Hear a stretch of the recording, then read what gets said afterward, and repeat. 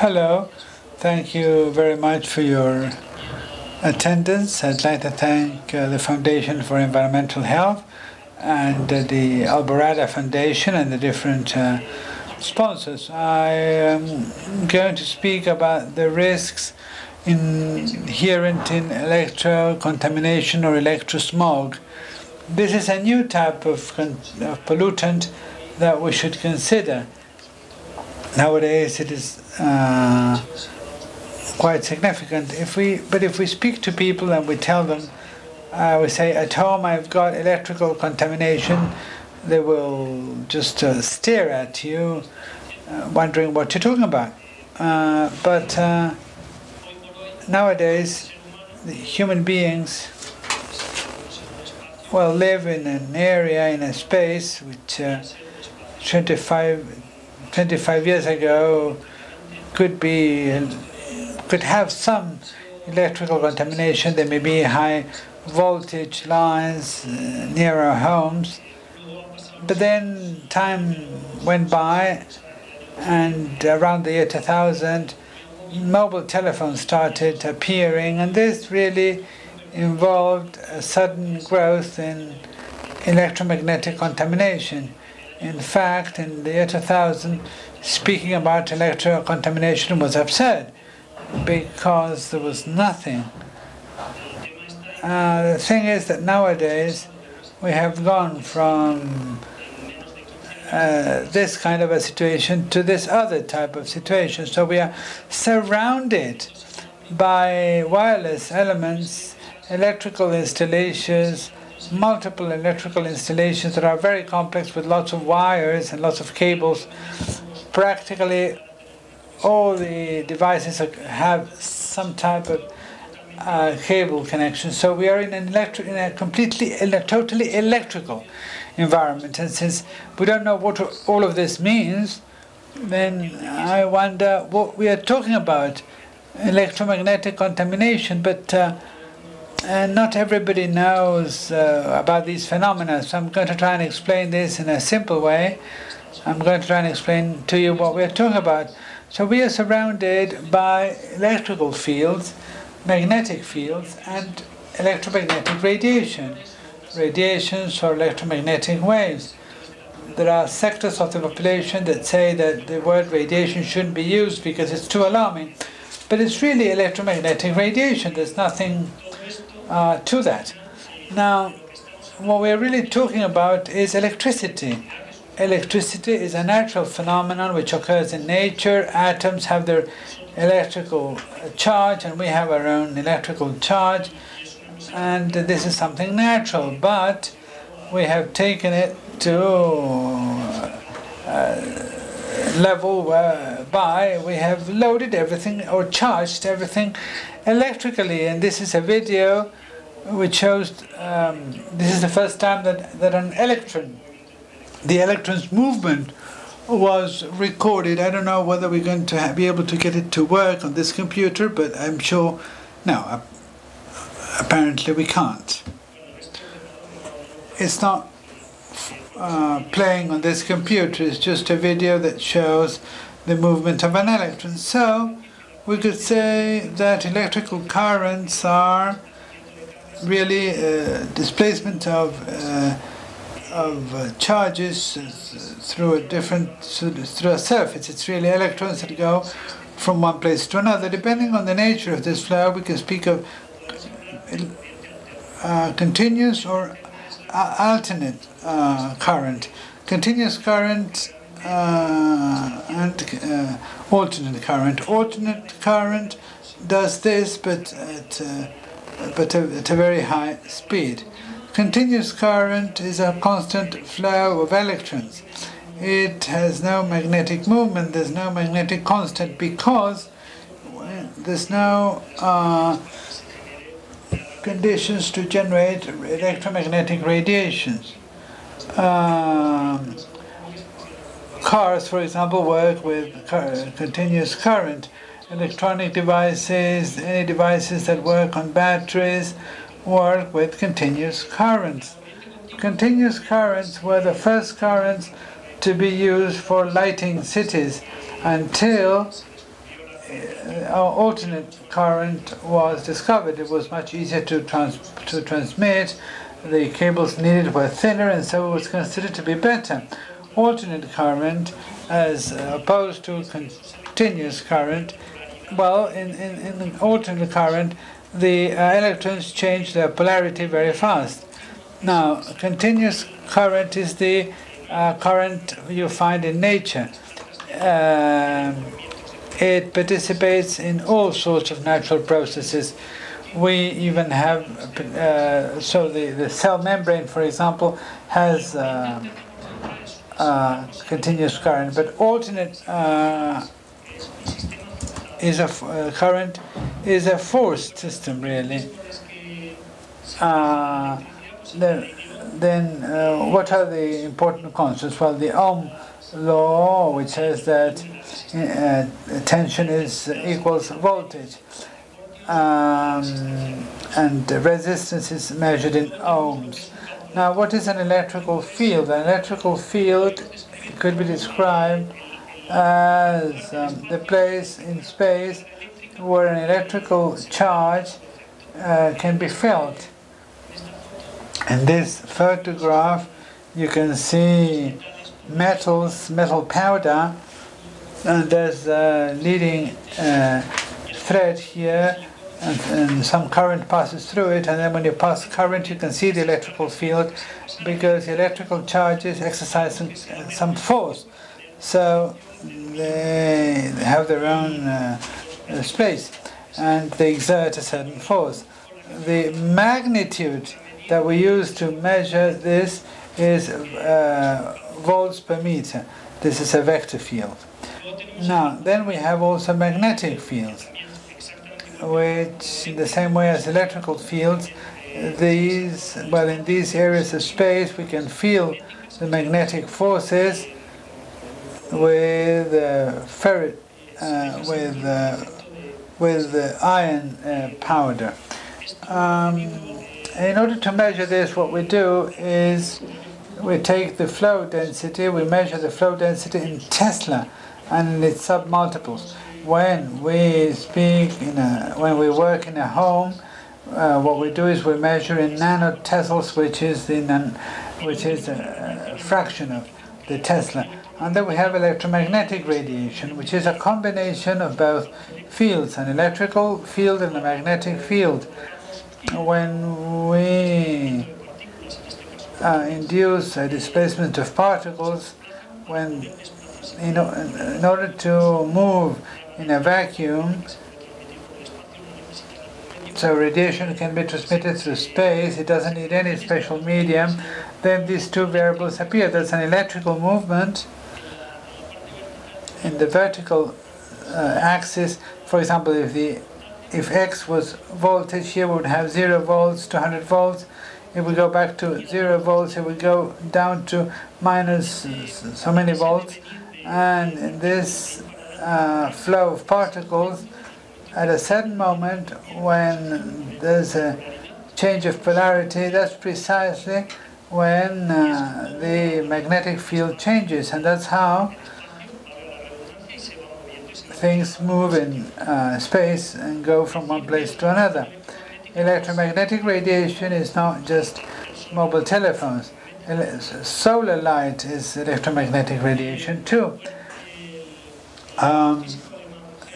Hertz, who was a German physicist, created the first device to emit and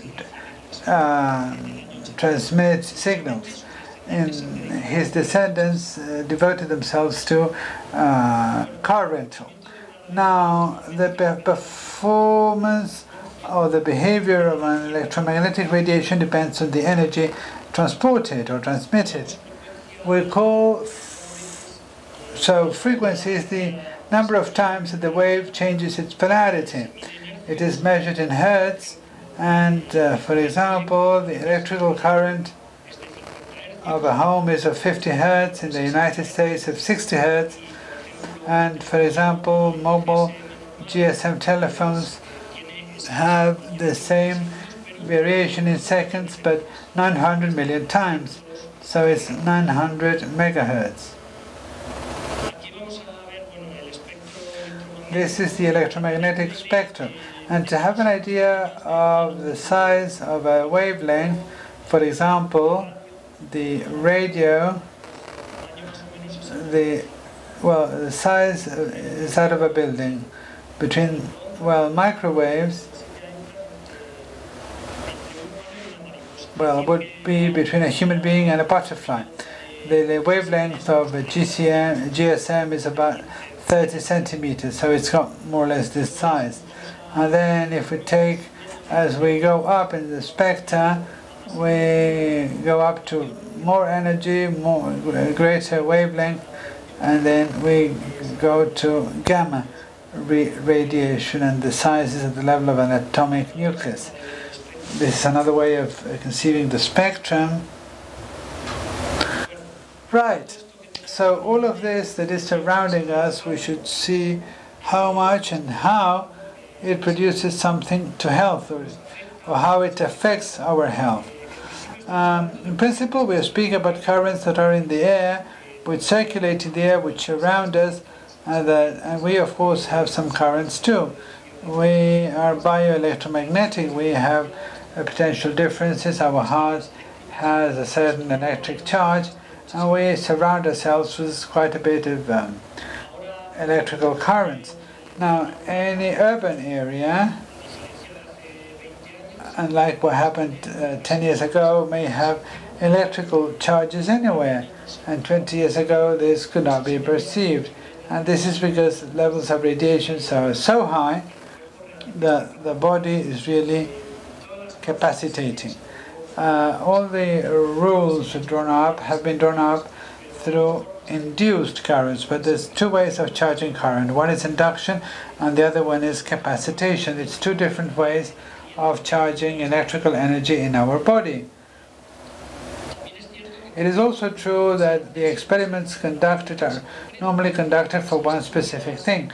So if you study the actions of magnetic fields on cells, you only study it for that. What nobody has studied, and something that is impossible to study because of the amount of variables we're subjected to, is the mixture of all the combined radiation, of all the different types of radiations, frequencies, and pulsed or modulated waves that we receive in an urban environment. But what is true is that nowadays, with a more or less efficient device, you could detect a lot of things that induce us and that charge us, and how our body, they may be going from one pavement to where there is no high voltage line to another pavement where there is high voltage lines. You may have a difference of 15 volts, for example. So to show you how we are surrounded with radiation, this is a world scale graph that provides us with the rate per 100 inhabitants of mobile telephones. In 2001, the rate was more or less of 20 units per 100 inhabitants, and in 2011 the rate is practically 100 per 100 inhabitants. This is as regards mobile telephones. In Spain, the number of units, the number of contracts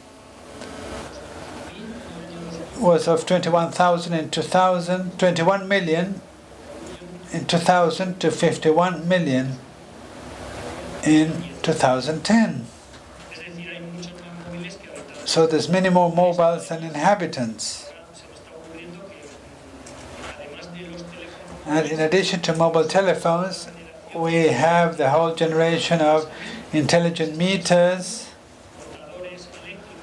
electrical meters, and gas and water meters, and this, through GSM or Wi-Fi, emits signals with readings every now and then, and this, multiplied by the number of houses, gives you an enormous amount of units that irradiate electrical energy to the space. There's so much electrical energy that some people are trying to design a self-chargeable cell phone. So the battery will just be charged with the current that is floating in the air. And this is the electrical consumption since 1999. Well, it has also grown. Not so much as telephony, but it is true that we're now around 6 million kilowatts, which is enormous. So our consumption, our habits have also varied. When I was a kid at home, there was a single television set, and now at home, I think there are 4. So there's no comparison. We can't compare with the situation 25 years ago. Everything has changed dramatically. So I may say, but is this really a risk? Because people say, well, what are you talking about? The fact that I wear my telephone in the pocket, or the fact that my child speaks on a mobile phone, is it really risky? Well, we'll see whether scientists can clarify something. I read a study by Mr. Alan Frey of 1962.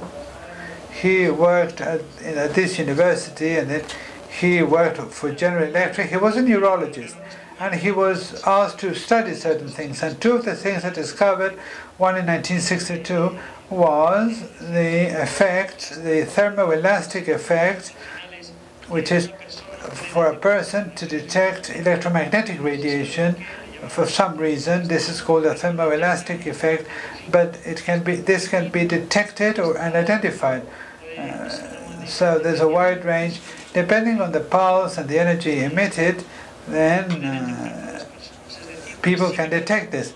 So we can realize and you can perceive electromagnetic radiation. Then in 1975, this gentleman managed to go through the blood-brain barrier with a frequency of 1.2 megahertz. He opened the barrier and got a liquid that he injected into an artery to pass to the brain. This has never been done again, but people who did this later did this badly on purpose, so that mice would die before anything could be seen. If you Google this, you will start seeing many studies that were conducted, and you will see how the number of pyramidal cells in the hippocampus starts decreasing, and this affects qualitative and quantitative characteristics of the pyramid-shaped cells of the hippocampus. Prenatal or pre-birth exposure to mobile telephones, pre-birth radiation, etc. And this has nothing to do with the reflex report, which is a report that has been posted on the internet, and the European Union has recognized them as valid. Okay, even more, and this is just a random search in Google, and then you've got to read all of these reports because some of them are really scary. So, what effects can we speak about? Well, multiple sensitivity is a disease that has to do with central sensitization, as in the same way as fibromyalgia and the chronic fatigue syndrome. Many people suffer from them in an aggregate way or in an overlapping way. For me, this is more of a chain. Sometimes you start with SQM, and then you have electrosensitivity. You start with fatigue, and then you end up with SQM. So I've seen all the different parts. One of the fundamental problems that these people find is the lack of diagnostic criteria, the lack of credibility they have when going to the doctor and being referred to the psychiatrist, and that kind of problem, even in their own family environment, the lack of credibility. And this, I would like to make a plea to doctors to disseminate that these things happen, and that they should devote 5 minutes a day to looking up information, because there's many doctors, especially in primary care, who have never heard talk about any of this.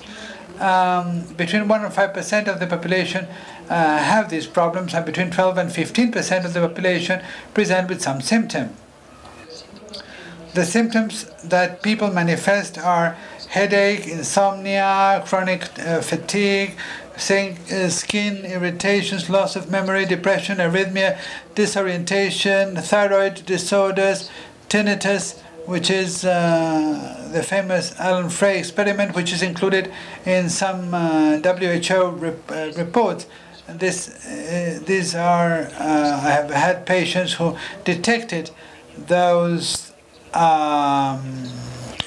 sounds until their house was shielded, and then they stopped hearing it. But their ENL doctor gave them treatment that had nothing to do with what they really had, because the doctor had never heard about any of this. These symptoms are very common, and they're practically present in any of these environmental diseases. But we are protected because there is a law. There is a law, and this protects us.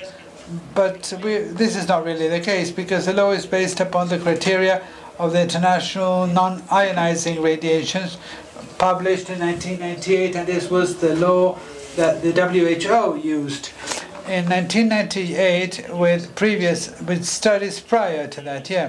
That is when the European Union made its recommendation. So we have seen that legal regulation was performed on a world scale in just 4 years. I've never seen so many countries agree on something as quickly as all that. In 4 years, everything was done. From the time that from the moment the WHO issued its norm to the moment Spain transposed the European directive. It is very suspicious, right? So just before the boom of mobile telephony, this norm was issued, which protects us all, but it may not really protect it. This norm, we can see the graph here, which shows the growth in number of mobile telephones, and you can see how regulations were issued. That norm only guarantees that there are no thermal effects, but it doesn't study biological effects. But it is very interesting because in the same norm, WHO recognizes, I can't seem to get the pointer to work, these recommendations are based upon immediate effects on health from short-term exposures such as peripheral nerve stimulations, etc. In the case of potential long-term effects from exposures such as an increase in cancer risk, the information available is insufficient. But the funny thing is that all of the current legislation is for short-term exposure, not for 24-hour-long exposures, 365 a day, only acute exposures. So the legal reference levels that say that we are protected refer to 6-minute-long exposures, but not round-the-clock exposure. And it also should be said that this regulation was drafted with the standard of a 6-foot-tall human being, but pregnant women were excluded, children were excluded, elderly people were excluded, people in wheelchairs were excluded. Last year, there was news that radiation from mobile telephones could be carcinogenic. So it's a well-known classification from IRC, but of course the International Commission of Ionizing Emissions didn't participate to it. It was the IARC which states what has been described in that press release. And the infant leukemia had been defended by a scientist, and then he'd been really released from that particular survey and research. And afterwards, they have achieved what the other IRC members wanted, because they had really enough scientific evidence to suspect that the incidence of salivary glands cancer was due to the use of mobile phones. So the WHO had to carry out that type of classification. And the experts really were just considered as being outsiders to it.